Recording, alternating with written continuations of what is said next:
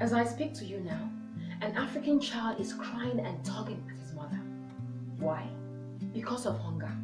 Yet we are blessed with an abundance and variety of indigenous grains. Well, Indigi Foods is on a mission to change that narrative. We aim to curb hunger and malnutrition through food processing innovations. We plan to use underutilized indigenous grains to develop affordable and nutritious food products for local vulnerable populations. Two of the indigenous grains we use are finger millet and fonio millet.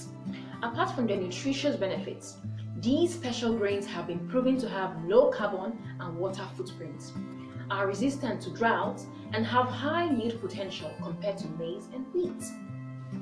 Our goals are to improve the acceptance of these underutilized, neglected grains and upscale their mass consumption, thus opening a vast new market for farmers, improving rural economies, and curbing malnutrition in Nigeria and Africa.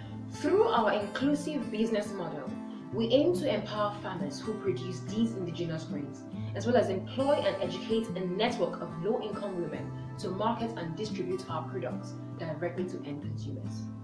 Join us in this movement to bring back our lost grains and end malnutrition.